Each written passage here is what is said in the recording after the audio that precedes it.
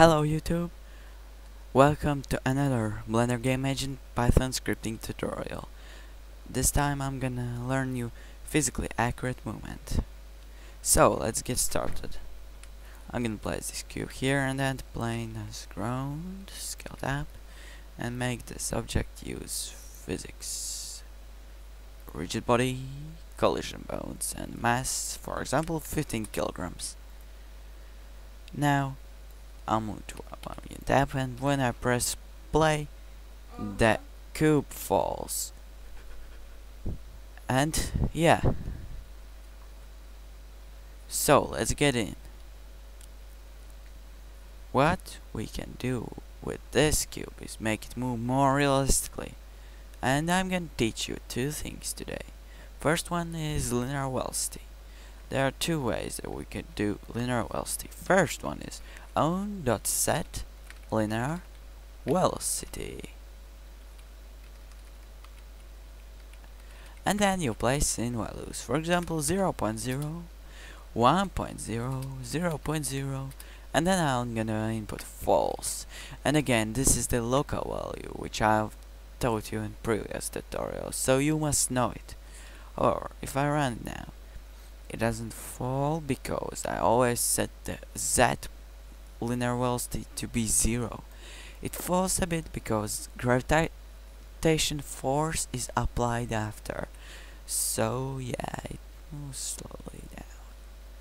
What is more, if you set it as true, in this case 1, if you rotate it, then it will go like that.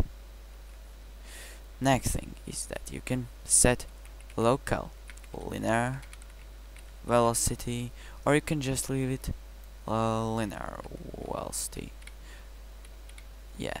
However, what makes this good? Firstly, it's easier to manage.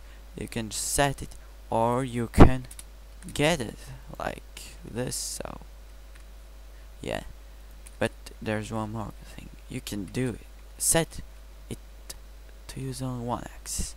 You can access its axis with its values x, y, and z by doing dot and axis name, and then you set it to 2.0, and now the gravitation works fine and it moves. Yeah, this gives you more control, also better performance as far as I know. Yeah. However, there's third, the most physically accurate method, which is very good thing and works well with physics because it uses the Newtonian law, which is F equals mg, no, ma. Yeah. It extracts it from this equation, the part of, you know, the triangle. It is F on top, M and A on bottom. No, yeah. And it extracts from it that A equals F divided by M. So it accelerates object by force divided by mass, and it's called apply force function. You input force, and then the physics compiler divides the force by this mass setting and accelerates object by the obtained value, and the acceleration is actually adding value to the motion. So I can do it 0 0.0, 60.0, 0 0.0, and true. And what is more, even though you set those values, if they're 0, they won't stop object moving from those axes.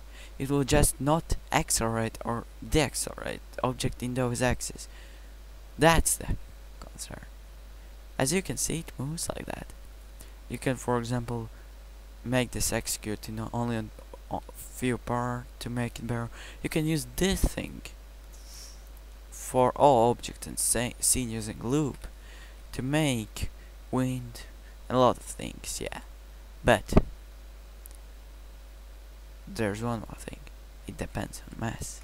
So if you set mass to be 10, it will accelerate better. But if you set it to 60, it will accelerate almost no acceleration. If you set to 30, it also, the friction beats the force. So you can set to 20 in this case, and it kind of moves a bit. Yeah, this is how it works. You can set to mass of 1, and now it can move very much. For cars, there's mass of 1050, so there are always a huge force involved. For cars, the final outputs are like 18,000, and so on. Those are the forces. Yeah, for several objects, any of those values can differ.